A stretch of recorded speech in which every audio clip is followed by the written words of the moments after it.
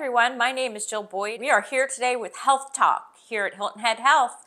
We are filming at our Indigo Spa, and we are here today with David Chesworth from Hilton Head Health. Hey, everyone. We decided to turn the tables today because David is typically our host.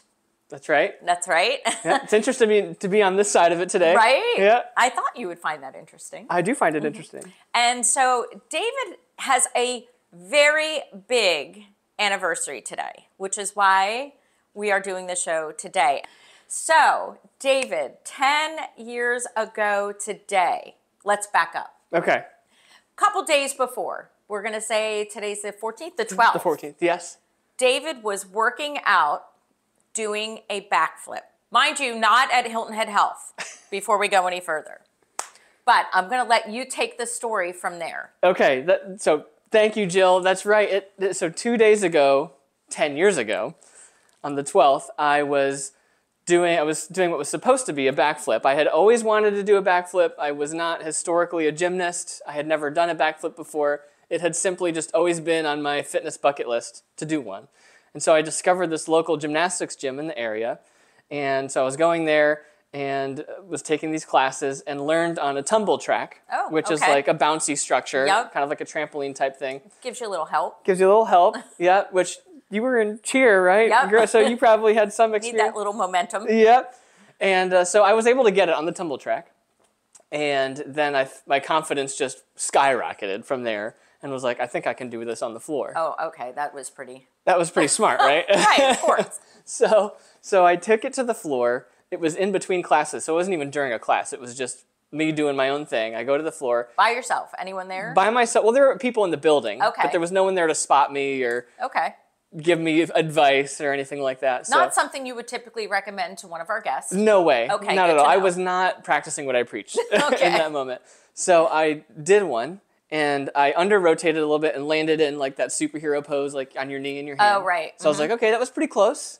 So my confidence was still in a good spot. Had a good I was like, okay, So I tried another one, and I under-rotated a little bit differently on the second one, and I kind of like landed on my side, and I was like, okay, you got this. Shake it off. So I do another one, and I under-rotate differently, and even more, and I land on this one on my head. Ouch. Yeah. So I land on my head, and I didn't know in that moment what exactly happened, but I knew something was very wrong. Okay, so were you in instant pain? I was not in instant pain, but I think my body instinctively knew, like, don't move. Okay. Like, I knew, like, this is bad. Okay. And I was like, okay, I don't know what information I'm getting from my body right now, but I'm not dead. And then I wiggled my fingers and toes, and I was like, okay, I'm not paralyzed, but I knew, like, something was seriously wrong. So what happens then? Well, other people around they knew what happened. They started, congregating. Hover over you. Yeah, hovering over you and asking questions and talking about what happened. And ultimately, I did get to the emergency room. But before then, the third thought I had after I realized I wasn't dead and paralyzed, just like instinctively, I was like, this can't be happening to me. I'm not a dad yet. So like I had always knew I wanted to have a family, but and at this time, you're not dating. I'm not dating. No. Okay. No. So no one in your life, you're not dating, and that's your first thought. Well, I shouldn't say that. So I did go on one or maybe two dates with this girl. Okay. Who is today my wife. Well, we were going to save that for later. We were going to save that for okay, gotcha. Well, just cut. Okay. So you went on a date with Lucia. With Lucia, yes, we had one or two dates. We saw the movie Frozen. I think we went, maybe had a picnic somewhere, and we did have a few dates, but... So we picked back up. We picked back up to where the neck is, and foolishly, also not practicing what I preached, we did not call 911. Okay. Bad. Whose idea was that? I don't know. Okay. It was bad. Okay. So I will say, I did say, I was like, so do we think we should call 911? And, just like I think, the way I was carrying myself made people too comfortable. Okay, got you. Even though I said those words, everyone in that room made a mistake that day. Okay. 911 should have been called. Head, neck, back injury. Got you. Really dumb. Okay. That we didn't. So Yeah, because you got to the emergency room. We got to the emergency room. So how did we get there? So one of the guys there, one of the other students, cradled my head and assisted me as I came from a lying to a seated position. Okay. And so I'm like, okay, all right. And one of the coaches in the room was like, okay, I've seen this before. I was in Cirque du Soleil. Your neck is probably just stiff. You're probably just startled. And of course I wanted to believe that. I was like, of course. Yeah, I was like, yeah, that's you all it is. haven't been a dad yet. I hadn't been a dad, that's right. I was like, yeah, of course, I'm going to be fine. I'm going to be a dad. Yeah, everything's fine. I'm just scared. I just have a stiff neck. Like, I'll be fine. So, like, she's right. She's seen this before. Why wouldn't I believe that? Right. Yeah. So then we walked to my car, and the girl that I was dating, who I'll pretend we didn't say is now my wife. The girl I was dating at the time, she got in the driver's seat of my car. The plan was we were going to go to CVS, get a pain medication, go home. I was going to pop an Advil, go to sleep. And so she's backing out of the parking lot at this gym. And I'm like, ooh, can you go a little bit slower? It kind of hurts. And she's like, I'm idling. Oh. I can't go any slower.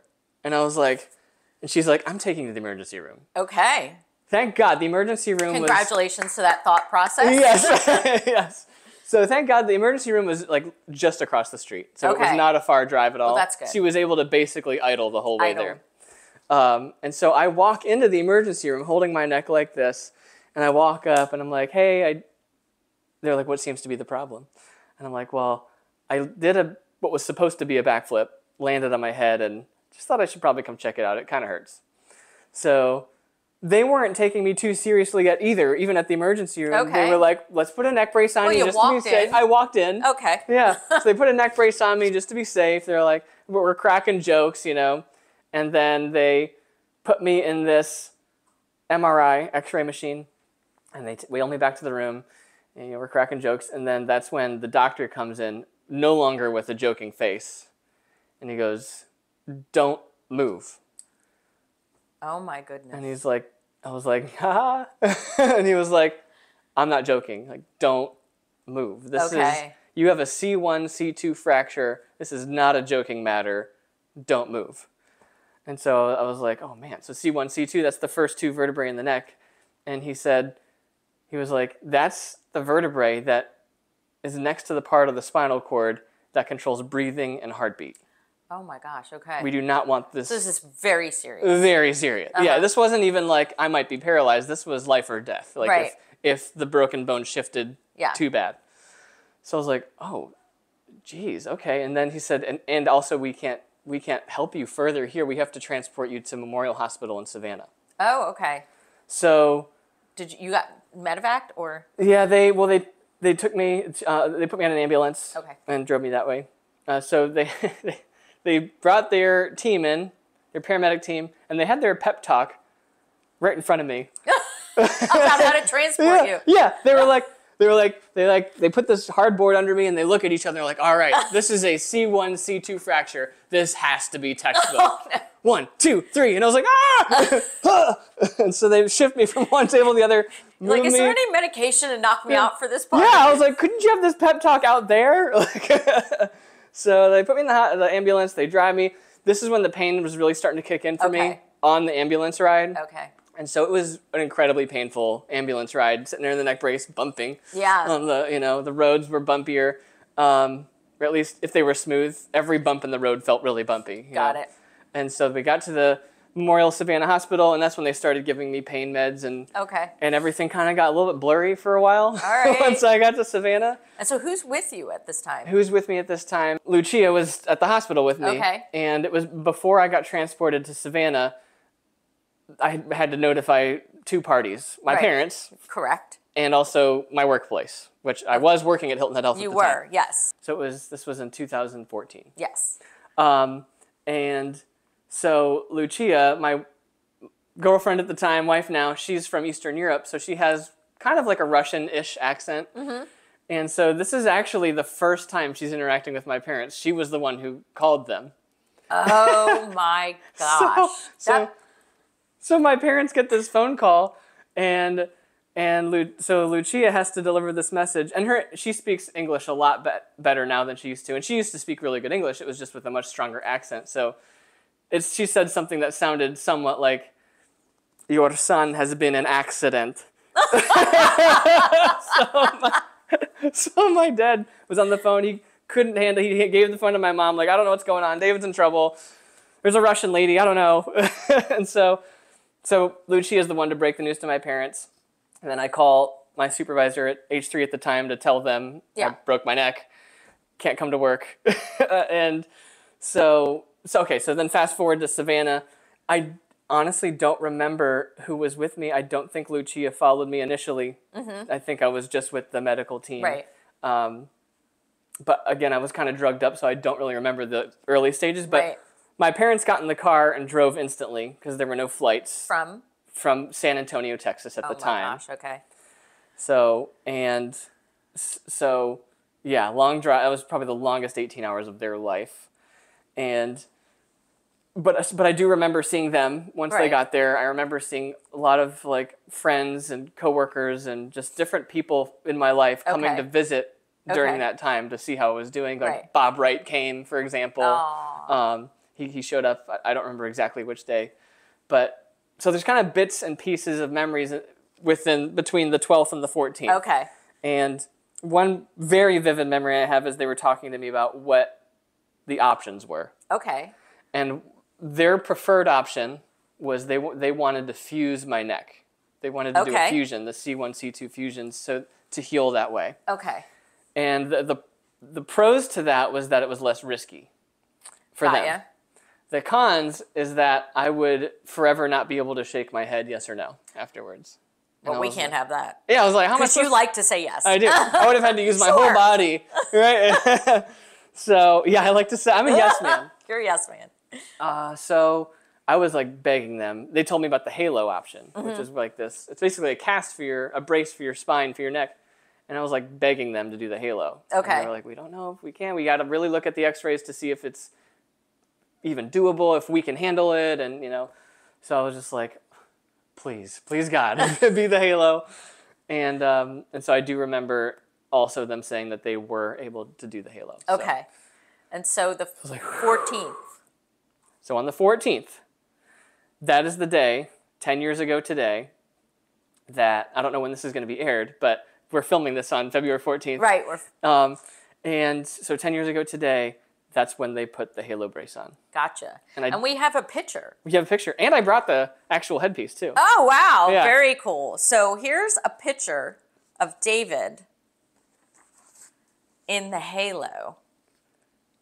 Yeah. Can everybody see that? And you might also see, as my parents thought it'd be funny to give me a box of halos, like the oranges. That's amazing. Yeah. Gosh. And so, how long did you... Now, let's see it. Oh, yeah. You have it, right? So I brought the headpiece from the halo. And so, basically, it went around my head like this. And they took these screws and screwed them in. Oh, my... All four of them, right? There are four of them. Here, feel it. Oh, that's sharp. Yeah. Ew. You just touched it. That was in your head? I've cleaned it since. Don't worry. But yes, it was in my head. It was in your head. Yeah. That's sharp. It's pretty sharp. And my wife thinks I'm crazy for she's like, why would you keep that? That's like a horrible chapter. And I was like, I don't know. It's kind of a reminder of like what I overcame though. Yeah. So it's kind of cool. Like, and how many people can say they had a halo? It's here for the story. Yeah. So this was on my head and screwed it. And then these things came through and attached to like this chest brace. So I had to wear it I wore it for 2 months. Right. 2 months. Yeah, 2 months. 7.5 weeks. Because I was counting. Mm-hmm. And it was the longest 2 months ever. And at what point did you get out of the hospital? Did you stay in the hospital the entire time with this?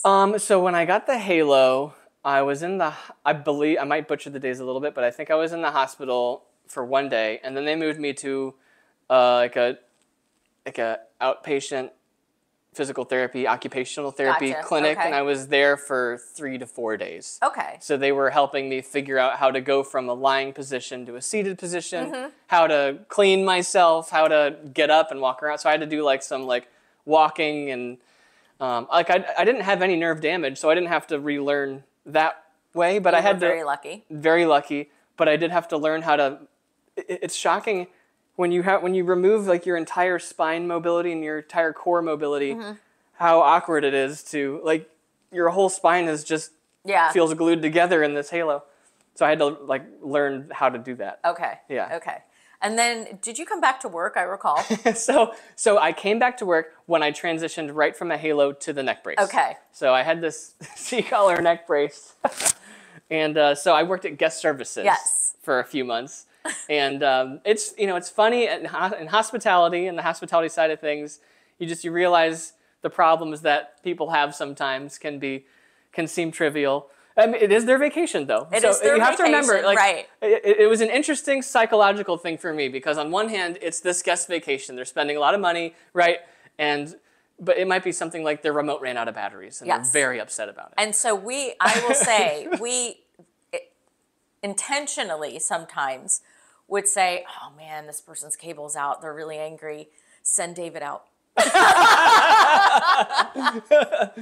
They can't be as upset. Yeah, they can't be as mad if they see the broken neck guy. If David goes out. So I did while I was working at guest services, I did tally how many trivial that I thought were trivial complaints that I would get directed at me while wearing a neck brace. So that was kind of a fun game. It was. And also it was a good empathy training for me in two ways. One, I went from feeling invincible one day to completely incapable the next. So empathy training for certain guests who are now very immobile. Right. And also empathy training for our guest services team. Yes. For what they experience. It's tough.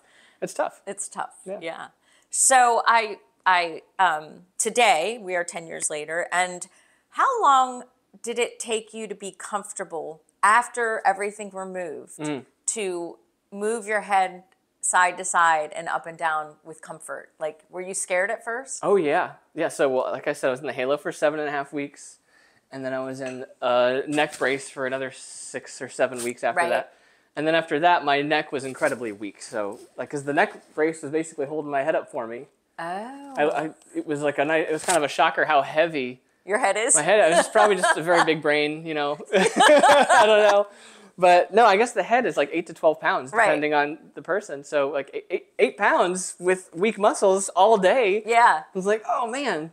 So the neck I felt like a little baby, like relearning how to hold my head up. But to answer your question, it probably took another 2 to 3 months for my neck muscles to not be stiff all the time, all the time. Right. And then the longest element of the recovery was psychological. It just like, I would go through periods when I was in the halo, when I was in the neck brace, when I was out of it all, where I was like, oh no, I re-injured it. But there was no reason logically for me to think that I re-injured it. Like in the halo, if I heard like a squeak noise, I was like, oh no, I'm out of alignment. Okay. Yeah. And it's going to heal wrong. And my bone is now this way and it's going to push it. My brain went all sorts of places. And those great nurses and doctors, I used the emergency line a lot in the beginning. I was like, I heard a noise. Am I okay?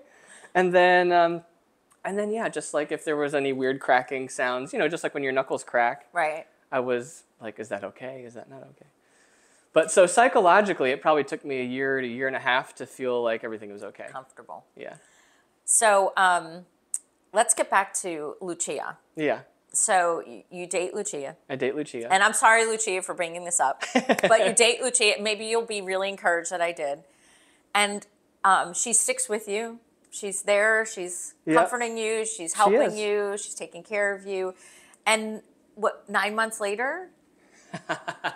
You do what? Yeah, so she was basically my guardian angel throughout the whole thing. She sure was. And acknowledge that. And so we should definitely acknowledge that. And I mentally, psychologically was feeling a little lost, didn't know who I was really.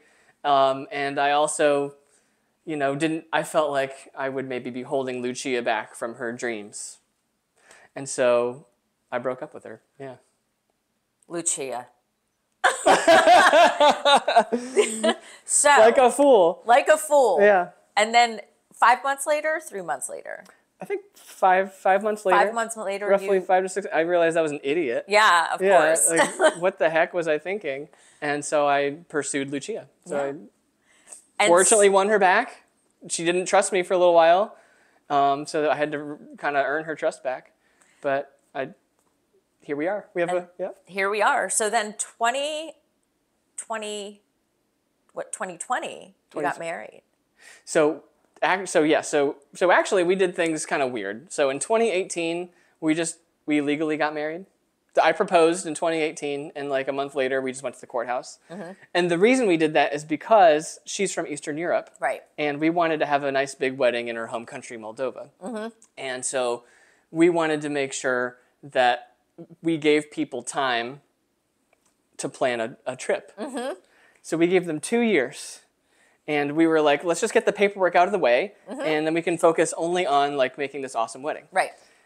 And so we gave people 2 years. Well, you mentioned the wedding was supposed to be in what year? 2020. 2020. And I think everyone knows what happened that year. No, nothing. So, yeah, this little virus or something like that.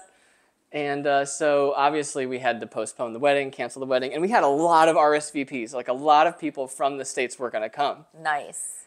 But since we postponed it a year to 2021, we did have it in 2021. The pandemic was kind of over, but not really. It was over enough to have a wedding, but not over enough to make everyone comfortable. Right. So very few people ended up coming from the States, unfortunately. However, fortunately, it was an incredible fairy tale wedding still. Yes. And we did do a virtual element of it, so everyone who couldn't come could still be part of it. Mm-hmm. And we had this big Facebook group, and everyone loved it. And the people who couldn't come were a little jealous that they couldn't come now. So. And then we're going to flash to 2023. 2022, actually. 2022. Yes. And what happened in 2022? In 2022, Lucia and I had a little baby girl. Little baby girl. And Miss Amelia. The dream came true. The dream came true. I became a father. And actually, here's an interesting part of this story. So during the time when Lucia and I were broken up, my sister was living in Japan. She worked at Tokyo Disney, so we went to visit. And I don't think I've told you this, but in the Japanese culture, they have something called a Daruma doll. Have you ever heard of a Daruma doll? I have not. So a Daruma doll, it's like a little head. Okay. It's like an artistic looking head. And it's got this blank face, and their custom is you make a wish, and you color in one of the eyeballs. Okay. And when the wish comes true, you color in the second eyeball. Okay. So I got one. For me, and then when I was pursuing Lucia, I gave her a gift, and in the gift basket was a Daruma doll and some other things. And, okay. And so when we got married, I never knew that she did this, but on our 2018 wedding day, when we went to the courthouse, my parents came and some friends came. We were cutting a little cake, and Lucia comes out and presents the Daruma doll. She had made a wish that we would be together. Oh. So that was pretty cool. That's very cool. And then when Amelia was born, I was able to complete my Daruma doll. Oh. So both of our wishes came true. Very good. Yeah. So that is the overall story. I mean, there's so many more details that we can add. But the whole point we wanted to share this story is because we too have challenges that we have overcome. Absolutely. So we truly are practicing what we preach. Mm-hmm. We've been there. We've experienced it. And David, you really miraculously in 10 years have become just this young, kid who is invincible to this very loving husband, father, and all your dreams have come true. Yeah, and continue to. And so in talking to our staff who we love, right? Mm-hmm. I really wanted to ask them, what are the words that give me one word to describe David. Oh my gosh. Right? You want to hear them? They're great. Okay, I'll hear them. So funny, number one, energetic. Okay. Everybody who knows David, it's high energy all the time. There's no low. Right. Motivated. Creative. Kind. Lucky. Definitely. And jealous. Because you have it all. Oh, they were jealous towards me. Yes. Gotcha. Yes. So you really have impressed them quite a bit, especially myself over the years, and seeing how you've transitioned and what you've overcome. And it's just nothing short of miraculous. So now fun thanks. questions. Okay, fun questions. Here's one the team wants to know. How long does it take you to write an H3 jingle? Oh, okay. Okay, so well, the first one was Unwise, Better, Best. Yes. And that one was just like, I don't know how that one came to me. That one took an afternoon. An afternoon? Yeah, sometimes like religious, spiritual, something bigger than you in the creative world, like just overtakes you and is like, I'm going to use your brain and you're going to produce this song. That's what it feels like sometimes. Yes. So the Unwise, Better, Best probably took a couple hours, and that's probably the most iconic around here. The Unwise, Better, Best. Some of them, there's a message I really want to create, and it doesn't come to me. So what I do in that instance first is I write a poem, and then like try to come up with a story through a poem, and then I figure out what the chords are later. Mm-hmm. So it usually takes me a few weeks to do it that way. Okay. Yeah. But those of you who don't know, David also plays the guitar and sings and writes music. And so hopefully with this podcast, we can post one of those songs for I can send them to you. Hear. Because that would be great, especially Unwise, Better, Best. That was my intern project. That was your intern. It became, because I wrote it, it then became an intern project to make a music video. See, it's great. So another question. Yeah. What motivates you to want to stay here at Hilton Head Health and work here? So candidly, over the years, there were several times where I thought maybe I would go somewhere else. And in the very beginning, I never thought I would still be here. But every time that those moments come up, it becomes I have to think really deeply about it, and it becomes almost an emotional thing. And a new door opens for you here. And then a new door opens for me here. Exactly. Right. So on the professional side, the growth opportunity has been pretty steady. Mm-hmm. So it career-wise has made sense to stay here. And then just there's something about Hilton Head Health that it feels bigger than a job. It's just like there are elements that are job-like, but you just feel like you're part of something really big. Yeah. Yeah, even though it's a small place. I always say I enjoy working at Hilton Head Health because it's like Disneyland. It's the best job on earth. Yeah, it is. I think it's better than Disneyland. Yeah. Well, it's funny you say that because my brother and sister at one point both worked for Disney in one capacity or another. And at one point they were working for Disney at the same time. And everyone was like, what are you going to do for Disney? I was like, well, I kind of work at a place like Disney. So next question. Yeah. What is your guilty pleasure? Okay, my guilty pleasure, this is going to sound silly, but eating out for lunch is like probably... It's so true. Java burrito, Fiesta Fresh. Like, I am addicted to eating out for lunch, and it is not financially wise to do that. Right. Like, it's ridiculous to eat out every day. But I'm not a huge drink. Like, I drink socially, I'm not a big drinker. I've never been a substance person, but just like, I just spend money on lunch every day almost. Every day. And of course there's like some TV shows I would probably throw in there that I go through chapters and stuff, but yeah.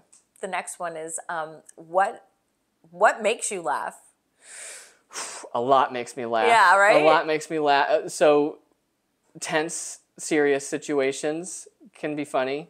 So like when it would be inappropriate to laugh, those are times that's really hard for me not to laugh. Whose bachelor party did you go on, and what was that yours? It may have been, okay. So Impractical Jokers. Yes. The show, pranks make me laugh. Pranking. Awkward situations. So the show Impractical Jokers is like, it capitalizes on all that I think is funny.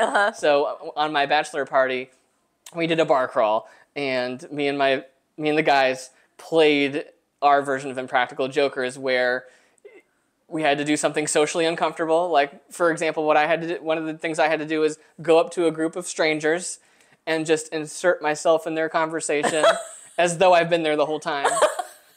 And so that's one of many examples. And what was the wall one? Oh, the wall. So my buddy Alex. So we were at we were at a speakeasy in Austin, Texas. That's one thing that did make it easier is all the situations we were in, everyone was at least buzzed, if not further. Right. So it made it easier for us to do these. But so his challenge was he had to pretend that he was like a secret agent scaling a skyscraper. So he like shoved himself up against a wall and like shuffled across the room. And this other group of of girls came up and go, is your friend, is he tripping on something? And we're like, no, we just dared him. So yeah, all sorts of we all stuff. like to do some practical jokes in the office. A lot of scare tactics going on and behind the scenes. Yes, that's right. And we learn what each other's boundaries are sometimes. We do. Yeah. So is there anything that you want to add to your story that maybe we've missed? Or Well, I guess, yeah. So now that I have a daughter, her name's Amelia. She's 18 months now. A month ago, she fell and scraped her chin, and she ended up needing a few stitches. But I wasn't really there when it happened, and so the information I got was partially incomplete, and I was partially in panic mode, so I kind of catastrophized everything. So all the words that I remembered getting were blood, chin, neck, fell, emergency room, and so Lucia told me a lot more details than that, but that's what really jumped at me. Well, those are probably things that were relatable to what happened to you at one point, right? Exactly. Minus the blood. Minus the blood. So in my mind, I was like, in between talking to her, I was like, wait, was she able to stop the bleeding? Did she call 911? How bad is it? And I called her back, she didn't answer. So I texted her, didn't hear back for a little bit. So I was driving as fast as I left work right away, as fast as I could to the emergency room. Which, not the emergency you were at, but the one all the way out. An even further one, yeah.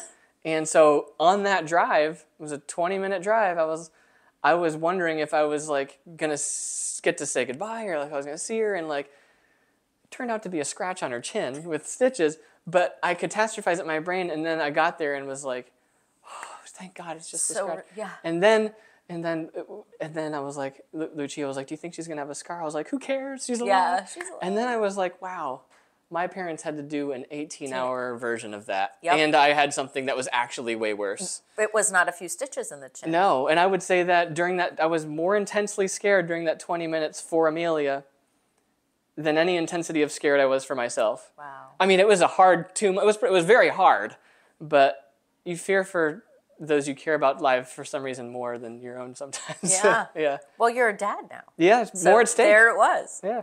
That's a perfect experience of it. So call 911. Go to the doctor if you're not sure. Call 911 with a head, neck, back injury. Don't be like me. Take care of yourself. If something weird's going on, better safe than sorry. Yeah. Message is yes. Listen to your body. Yes. Right? Yep. Listen to your body. Well, we are so glad to have you today, and I'm sorry I hijacked your show. I'm glad you did. This is cool. But I think this was absolutely necessary for our guest and our friends and family to truly understand the experience from beginning to end and what you've overcome.